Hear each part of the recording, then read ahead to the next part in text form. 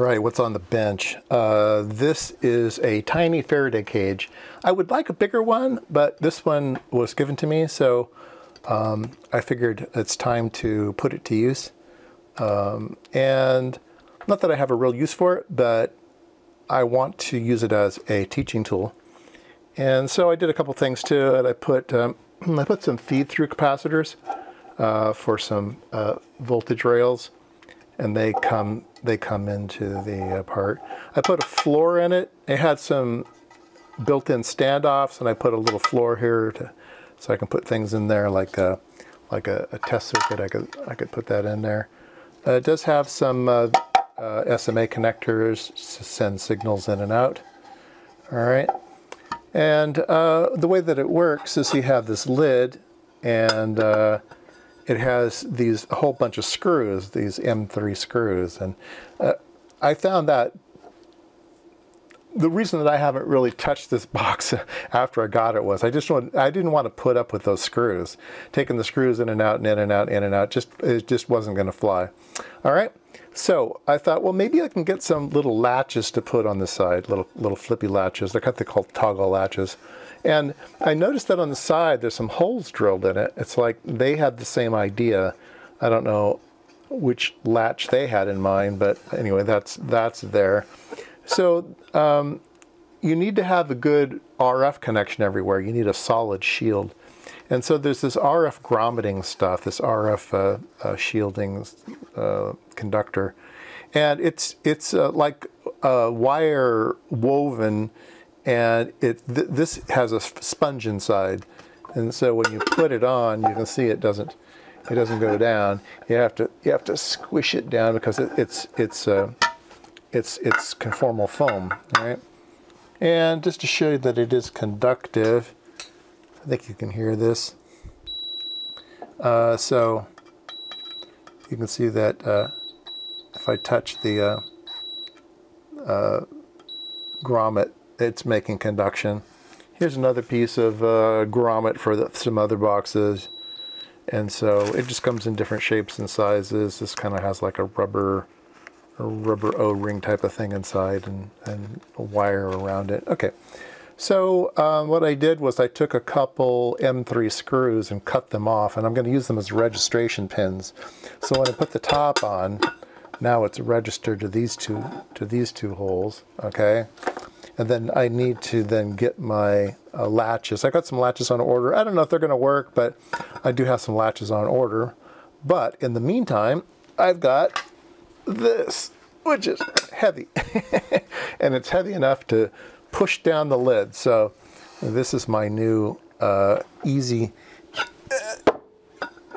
open device. It even hogged out the metal on this thing. Anyway, so the demo I'm going to do today is I'm going to use one of the connectors, and I'm going to put a little rubber duck antenna on it. Okay, I'm going to put an antenna here, so if there's any RF, it will listen to it, at least to the frequencies this particular antenna is good for. And then let me connect a spectrum analyzer to the antenna.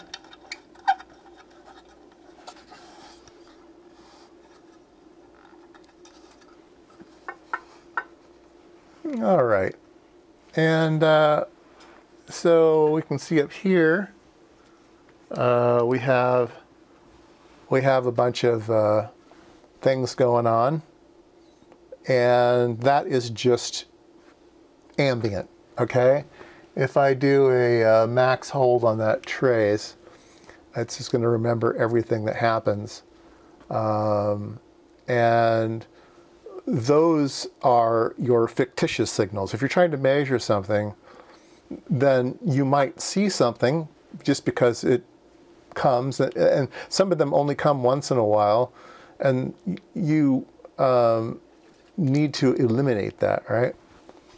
All right, so if I, let's see here, amplitude, we have the preamp on, 0 attenuation, so it's as sensitive as it can be right now. All right, and let's see if I back up.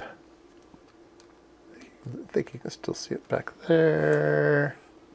All right, so if I take my lid and I throw my lid on top, everything goes away, right? I'll put my big weight on it, and you can see now that we have a perfectly flat line, and it is very, very quiet inside, all right? So let's go ahead and see if we can't put that to use. Let's say we want to measure how much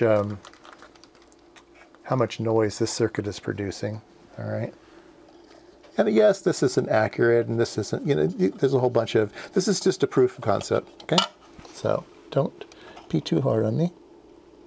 All right, so we're going to connect these 5 volt and ground to the circuit. That's what it needs, all right?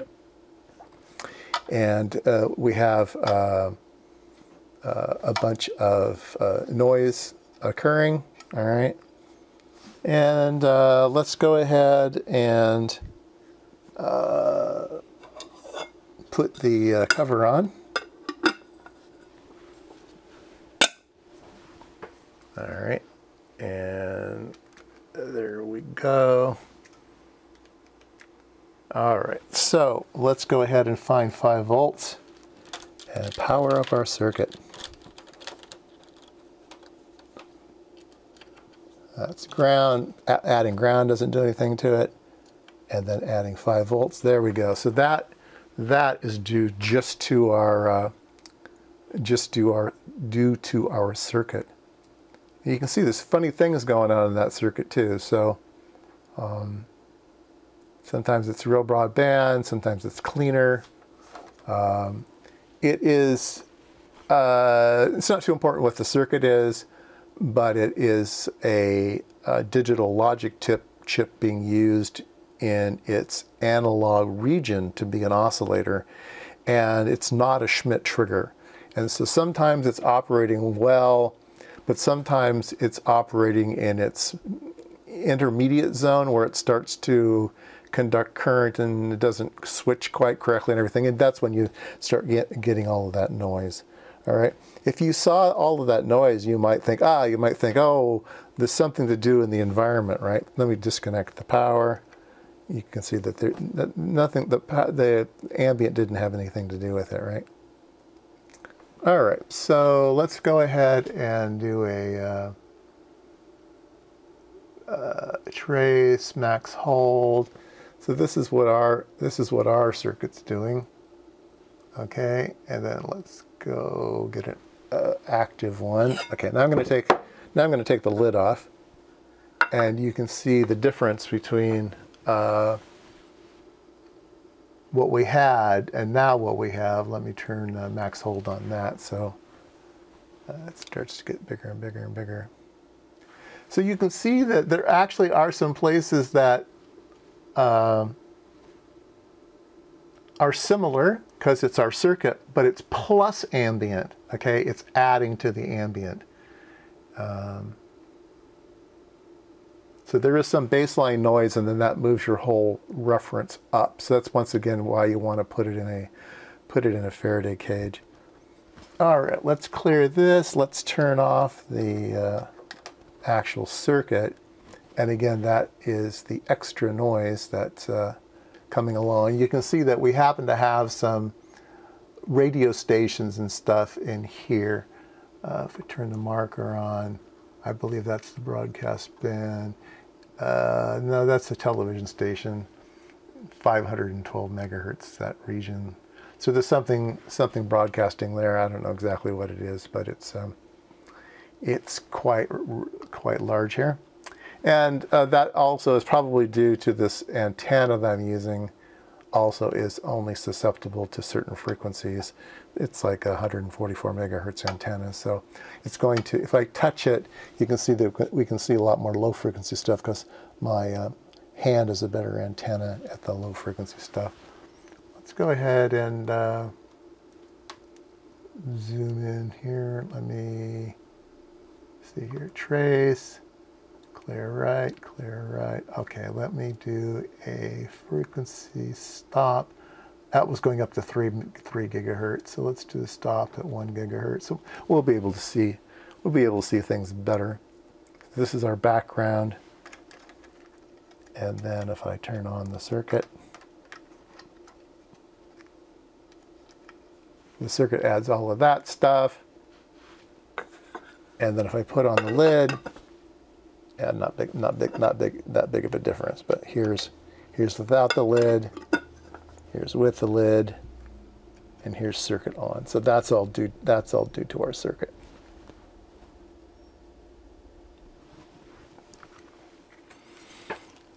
All right, just a quick little video, show you some concepts.